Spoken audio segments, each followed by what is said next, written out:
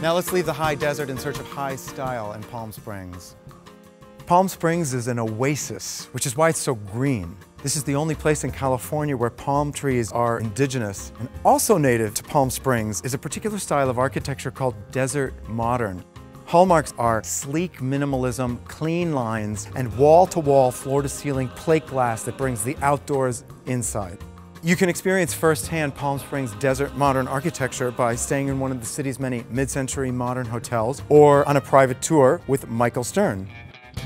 The architects basically create a style that was low and horizontal to play off against the verticality of the mountains. One of the characteristics of mid-century modern architecture is that feeling of optimism. It's very open, inviting, very light and airy, letting the outside in. When you look at the kitchen, you can see above it, through it, and underneath it. It all flows together.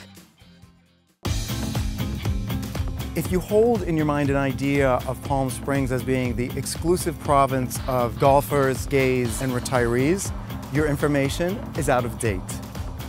Since the advent of the now famous Coachella Valley Music Festival, a whole new generation has discovered the desert. Dozens of new hotels are popping up, catering specifically to hip young travelers in search of adventure and a good party. The Ace and the Saguaro are emblematic of this new style of hotel, reinventions of mid-century modern, but with a contemporary aesthetic.